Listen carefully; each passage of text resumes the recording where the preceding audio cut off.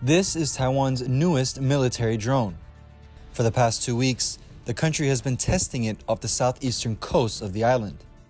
It's expected to play a valuable role in monitoring the activity of the Chinese military, or PLA. 主要是对台海当面的解放军的军事动态来讲进行一个侦查。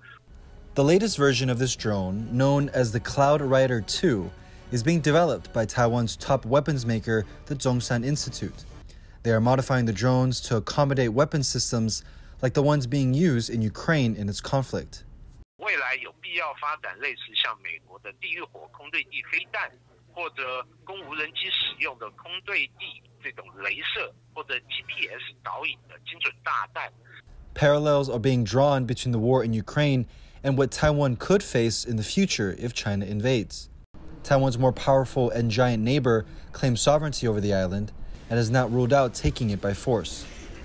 Taiwan has similar military hardware to Ukraine and is watching closely how the Eastern European country is using its weapons to fend off its much larger and more resourced neighbor, Russia.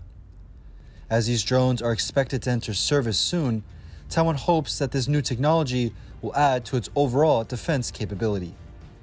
Damon Lin and Jaime Ocon for TaiwanPlus.